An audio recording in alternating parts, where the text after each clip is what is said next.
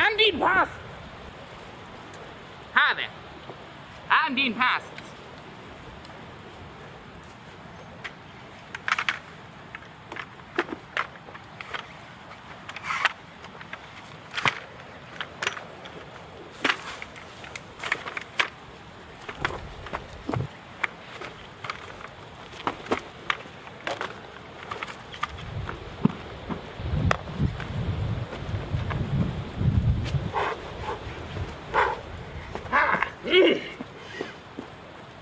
Dean Parsons should have wear gloves.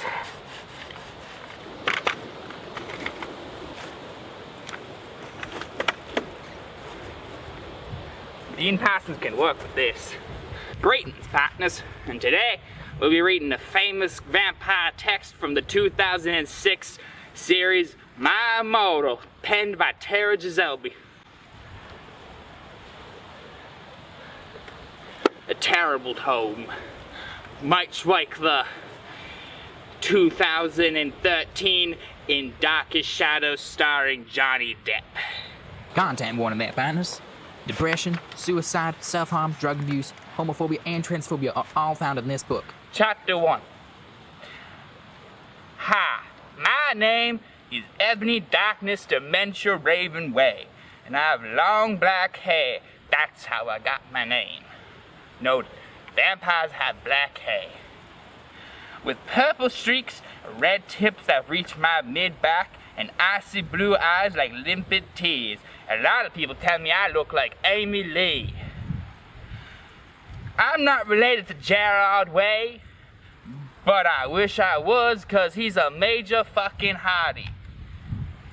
I'm a vampire, bastards, but allowed to vote. I'm a vampire, but my teeth are straight and white. I have pale white skin. I'm also a witch, and I go to a magic school called Hogwarts out in England, where I'm in the seventh year. I'm a goth, and I wear mostly black. I love Hot Topic, and I buy all my clothes from there. For example, today I was wearing a black corset with matching lace around it, a black leather miniskirt, pink fishnet, black combat boots. I was wearing black lipstick, white foundation, black eyeliner, and red eyeshadow. I was walking outside Hogwarts. It was snowing and raining, so there's no sun, which I was very happy about. A lot of prep stared at me, but I put the middle finger at him. Hey, Ebony, I shouted. Looked up, it was Draco Malfoy. What's up, Draco? I asked. Nothing, he said shyly. But then I heard my friends call me and I had to go away. Chapter 2. The next day I woke up in my bedroom. It was snowing and raining. Again I opened the door to my coffin and drank some blood, but out of the bottle I had.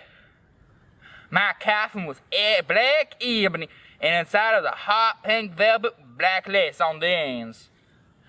I opened my coffin and it my giant MCI t-shirt, in which I used pajamas. Instead I put on black leather dress, pentagram necklace, combat boots, and black fishnets on. I put on 4 pairs of earrings in my pierced ears, and put my hair in a kinda messy bun. My friend Willow woke up and grinned at me. She flipped her waist-long, waving black hair in pink streaks and opened her forest green eyes. She put on her Marilyn Manson t-shirt with a black mini, fishnets and pointer high heel boots. We put on our makeup, and oh my fucking god, I saw you talking to Draco Malfoy yesterday, she said excitedly. Yeah, so, I said, blushing. Do you like Draco? She said. I went out the Slytherin common room into the Great Hall. No, I fucking don't, he said. Yeah, right, she exclaimed. Then Draco walked up to me. Hi, he said. Hi, I replied funnily. Guess what? What? Well, good Charlotte are having a good concert in Hogsmeade. Oh my fucking God. I screamed. I love Good Charlotte. They are my favorite band, besides MCI. Well, do you want to go with me? He asked. I gasped. On the night of the concert, I put my black lace boots up with high heels. Underneath them were ripped fishnets. And then I put on a black leather mini dress with all the corset stuff on the back and front. Put on matching fishnets on my arms. I straightened my hair and made it all spiky. Felt a little depressed, so I slit one of my wrists. And I listened to some Good Charlotte. Painted my nails black and put on tons of black eyeliner. Then I put on some black lipstick. I didn't put on any foundation because I was pale anyways. Drank some human blood and I was ready to go to concert. I went outside. Draco was waiting there for me in his flying car. He was wearing a simple plain t-shirt, baggy black sweat, skater pants, and black nail polish, and a little eyeliner. Hi, Draco, I said in a depressed voice. Hi, Ebony, he said back. We walked back to his flying Mercedes-Benz, the license plate with 666 on it, and it flew to the place of the concert. On the way, we listened excitedly to Good Charlotte and Marilyn Manson. We both smoked cigarettes and drugs. When we got there, we both hopped out the car. We went to the mosh pit and we started staging and jumped up and down listening to Good Charlotte. You come in so cold, you're covered in blood. They're so happy you have arrived. The doctor cuts your cord, hands you to your mum. She sets you free into this life, sang Joel. Joel is so fucking hot, I said to Draco, pointing to him as he snug, filling the club with his amazing voice. Suddenly, Draco looked sad. What's wrong? I asked remarkably. Then I caught on. Hey, it's okay. I don't like him better than you, I said. Really? Draco said sensitively, putting his arm around me all protective. Really, I said. Besides, I don't even know Joe, and he's gone out with Hillary Duff. I hate that little bitch, I said disgustedly, thinking of her ugly blonde face. The night went on really well and I had a great time. So did Draco. After the concert, we drank some beer and asked Benji and Joe for their autographs and photos with them. We got a good shot at concert tees. Draco and I crawled back in the Mercedes-Benz and Draco to go to Hogwarts. They drove Kai into the Forbidden Forest. Chapter 4. Draco! I shouted. What are you doing? Draco didn't answer, but he stopped flying his car and walked out in front of it too curiously. What the fucking hell? I asked angrily. Ebony, he asked. Why? I snapped. Draco leaned in extra close, and I looked at his gothic red eyes. He was wearing color contacts, which revealed so much depressed sorrow and evilness that suddenly I didn't feel sad no more. Then, suddenly, just as Draco kissed me passionately. Draco climbed on top of me, and we started to make out keenly against a tree. He took on my top, and I took off his clothes, and I even took off my bra. Then he put his thingy into my you-know-what, and we did it for the first time. Oh, oh, oh, I screamed. I began to get an orgasm. We started to kiss everywhere. My pale body became all warm, and then, what are you doing here, you motherfuckers? It was Dumbledore. Chapter 5. Dumbledore made Draco and I follow him, and he kept shouting us angrily, "You ludicrous fools!" I started to cry tears of blood down my pallid face. Draco comforted me, and when he went back to the castle, Dumbledore took us to Professor Snape and Professor McGonagall, who were both looking very angry. And we were having sexual intercourse in the Forbidden Forest. He yelled in a furious voice. Why'd you do such a thing, you mediocre dunces? Asked Professor McGonagall. How dare you, Professor Snape? And then Draco shrieked, because I love her. Everyone was quiet. Dumbledore and Professor McGonagall looked at his man. Snape said, fine. Very well, you may go to your rooms. Draco and I went upstairs and Teasy glared at us. "Are you okay, Ebony?" Draco asked me gently. "Yay, I guess." I lied. I went to the girls' room and brushed my teeth and changed mine into low-cut, floor-length, black, red lace hair or black high heels. And when I came out, Draco was standing in front of the bathroom. And he started singing, "I Just Want to Live." I good shot it. I was so flattered. Even though he wasn't supposed to be there. He hugged and kissed, and after that, he said goodnight and reluctantly went back to both our rooms. Chapter 6. The next day, I woke up in my coffin.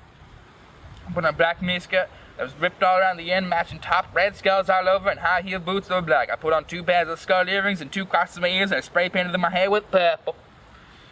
In the great hall, I ate some Count Chocula with a series of blood instead of milk. I had a glass of red blood. Suddenly, someone bumped into me. All the blood spilled over my top. "Bastard!" I shouted angrily. I regretted saying it because I looked up because I was looking at the pale white face of a goth boy with spiky black hair, red streaks in it. And he was wearing so much eyeliner, I was going down his face, and he was wearing black lipstick. He didn't have glasses anymore. He was wearing red contact lenses, just like Draco's. And there was no scar on his forehead anymore. He had a manly stubble on his chin. He had a sexy English accent. He looked exactly like Joe Madden. He was so sexy my body went all hard when I saw him. Kinda like an erection, only I'm a girl, so I didn't get one, you sicko. "I'm sorry," he said in a shy voice. "That's alright. What's your name?" I questioned. "My name's Harry Potter, though most people call me Vampire these days," he grumbled. "Why?" I exclaimed. "Because I love the taste of human blood," he giggled. "Well, I'm a vampire," I confessed. "Really?" he whimpered. "Yeah," I roared. He sat down and talked about it. Then Drake came behind me and told me he despised me, so I went away with him. Chapter 7. Bring Me to Life.